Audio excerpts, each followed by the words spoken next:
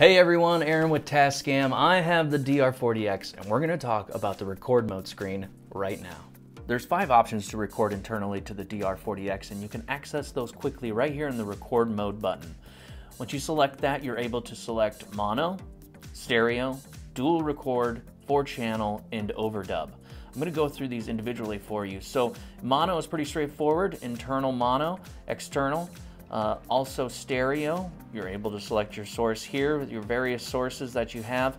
This MSD code I go through in another video, so if you're interested in that, go ahead and check that out, but you are able to turn it on or off. There's dual record mode, which essentially gives you backup channels of what you're recording at a lower dB.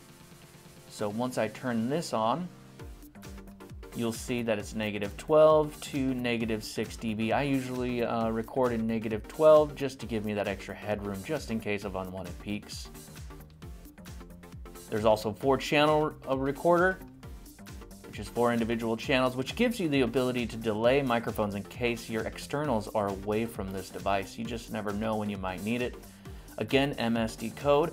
I go through that in another video. Go ahead and check that out. And then overdub mode. Now I want to go over this specifically because you can record to or over top your previous track. So if you want to keep it separate but record to the previous track, you would select separate.